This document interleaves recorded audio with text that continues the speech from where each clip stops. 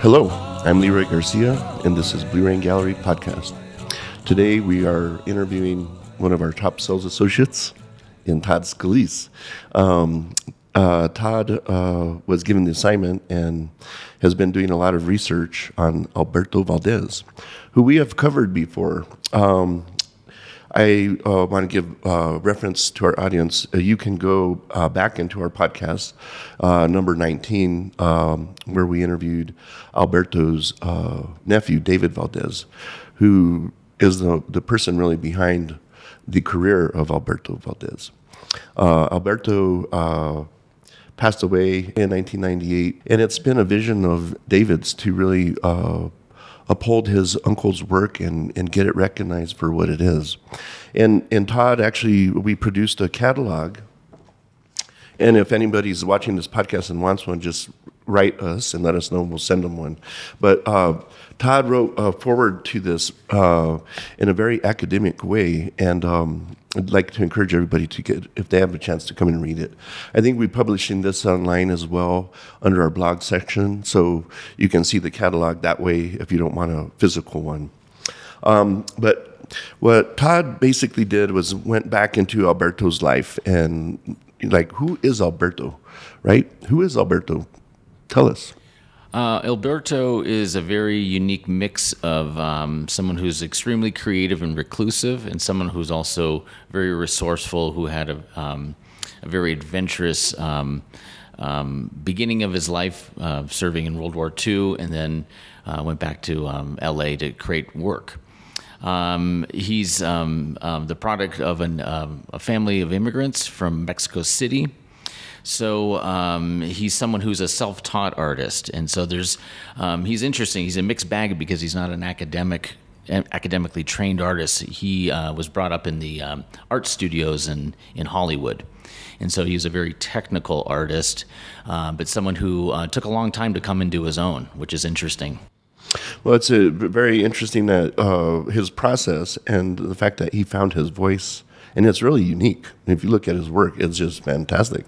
Well, let's talk a little bit about the influence from the World War II section. Where was he stationed? Was it Pacific or was it? He was in the European theater, and he was first stationed in France. And you can imagine that he was encountering in the culture of France early modernism, and that would be Picasso, Paul Klee, the early surrealists.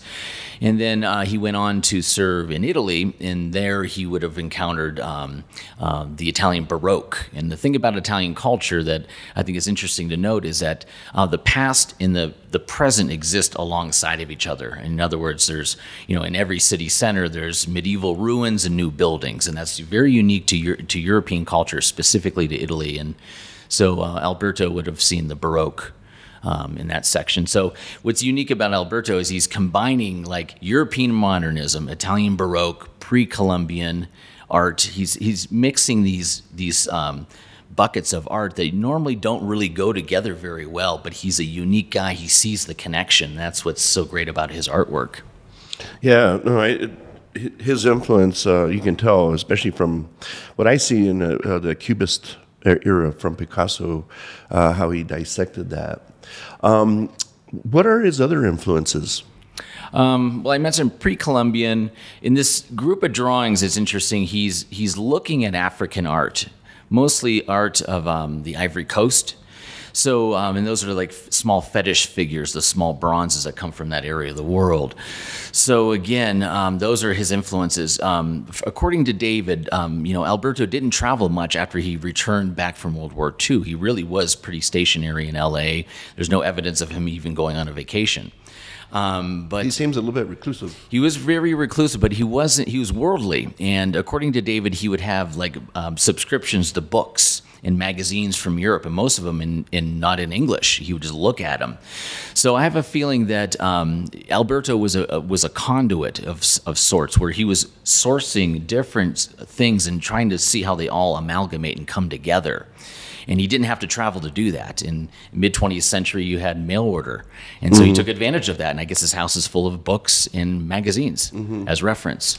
When I'm looking at the body work, not necessarily these charcoals that we're going to be discussing, it seems there's also a lot of Mesoamerican influence from the Industrial Revolution, like the Diego Rivera eras, Tamayo as well. Would you say that? Absolutely. In fact, it would be, Diego Rivera, Orozco, Siqueiros.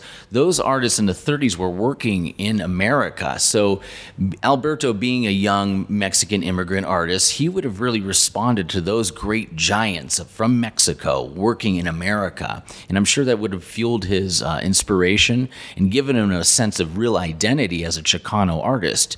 Because, it was later in the 70s and 80s we have the Chicano movement, but really was spawned by those master artists from Mexico in the 30s. Oh, yeah, for sure. Before we get into the subject matter of the charcoals that we're going to be releasing, and this is very limited work. I didn't even realize that there was charcoal drawings, but they're very beautiful. But what I would like to point out is what's beautiful about them, not just the imagery, because I'm going to let you talk about the imagery, but his shading techniques. Oh my gosh.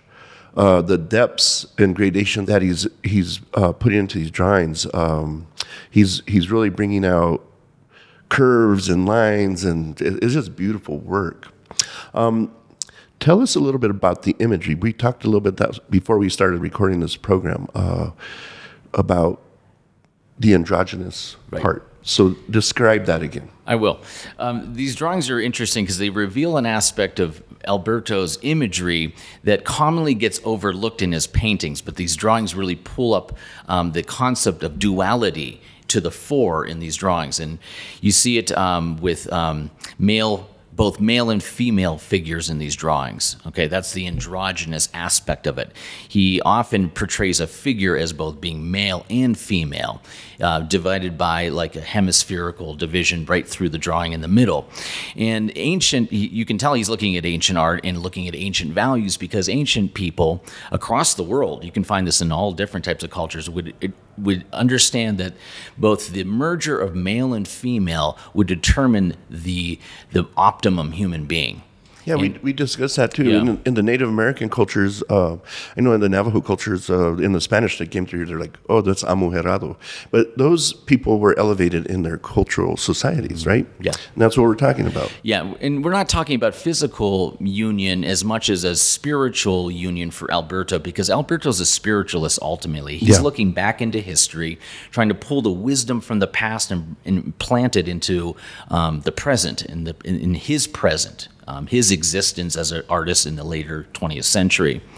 Also in the drawings, you mentioned the shading. That would have been the characteristic that he would have saw from Italian art when he was stationed in Italy, because it's called chiaroscuro, and it's a very dramatic use of light and dark, and there's extreme versions of it.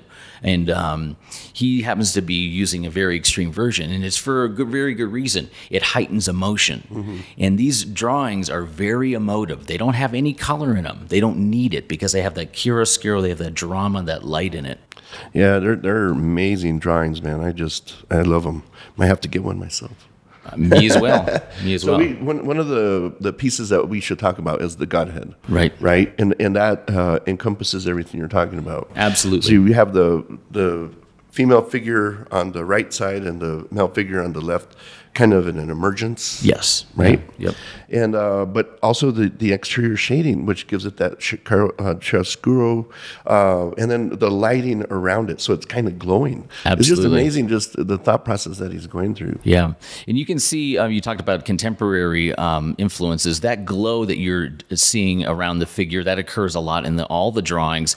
That comes from Ricardo Martinez's paintings. And, Alberto was very influenced with the way that Alberto would backlight a figure and make it mysterious. These drawings, every time you look at one of these drawings, you have a sense that you're looking into a place, a space where this figure exists. And that's very special, that an artist can immediately bring you into a 9x12 area and think you're in another dimension. It's very transcendental. Yeah. Isn't it? Mm-hmm. And so he's covering a lot of area from the 30s transcendentalism to current. I mean, it's just amazing. So some of his works you can see at the Autry Museum, or I think the Smithsonian has one. I'm not sure about the Getty. Does the Getty have one? Yep. So he is starting to get recognition, and Blue Rain has actually been starting to sell his work more and more. But this is an artist that was reclusive and painted for 40, 50 years and not selling anything. He was not commercially motivated at all. He just did this out of pure passion and thought, right?